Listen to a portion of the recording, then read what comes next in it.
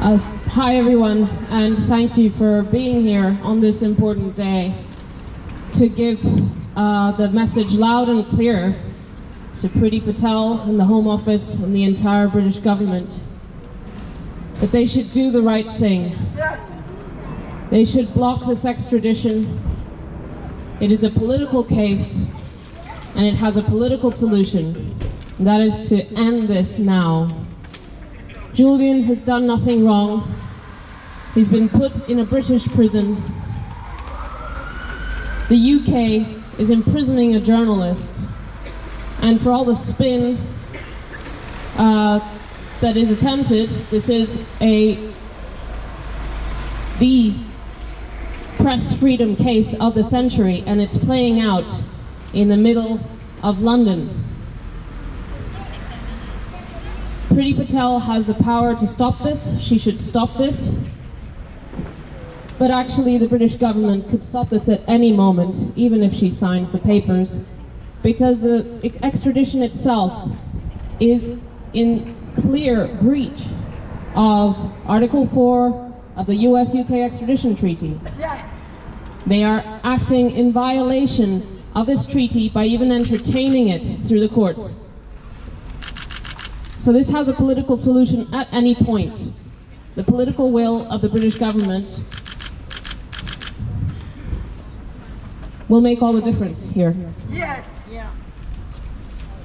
Now the British government is rightly calling for people with evidence of war crimes in Ukraine to step forward. They're rightly calling for investigations into war crimes. They're rightly calling for accountability for war crimes. Well, Julian revealed war crimes. And I'll tell you a little bit about one war crime that doesn't get much attention, and I'm not talking about collateral murder, which you all know about. I'm talking about the Shaki massacre in Iraq, a village in which 11 people in a house were executed. Bullets to the head. They were handcuffed. 4 of them were women, and 5 of them were children aged 5 and under. They were killed in a raid by the US military. And we know this because the UN wrote to the US government asking for an investigation, asking for information. The US government just ignored them. That is an unpunished war crime committed by US military personnel in Iraq. And in fact, that event led to the Iraqi government ending the immunity deal that it had with the United States. It's important to remember that these aren't just publications in the abstract. These are tens of thousands of human casualties. Just imagine, visualize it.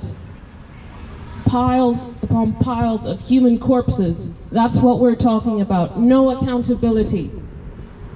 And the only person who is suffering the consequences of these revelations is the person who did the right thing to put it into the public domain, because the victims of war don't get any justice. The only justice they can hope for is for the truth of their victimhood being known. And by putting Julian in prison, they're trying to bury the record of their wrongdoing. And they're trying to silence everyone. They can't. That's right. Yes, courage is contagious. Courage is contagious.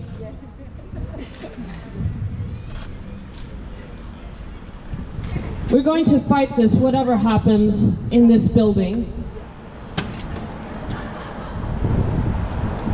This is a just cause. What happens in that building will speak for itself. But we're reaching now the end game. There are still appeals ahead. if Priti Patel signs this. And I ask you all to rally, fight harder, find new ways to fight. We constantly have to reinvent this fight for justice, this fight for freedom.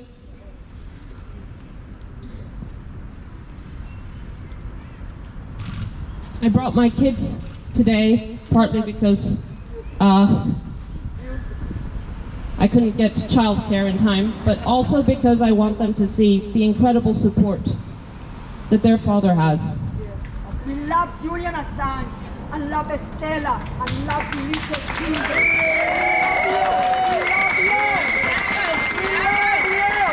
We love you!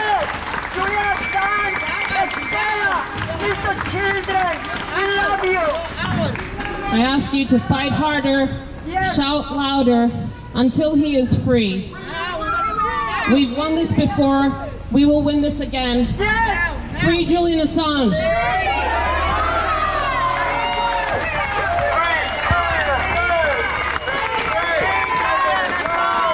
Free Julian Assange!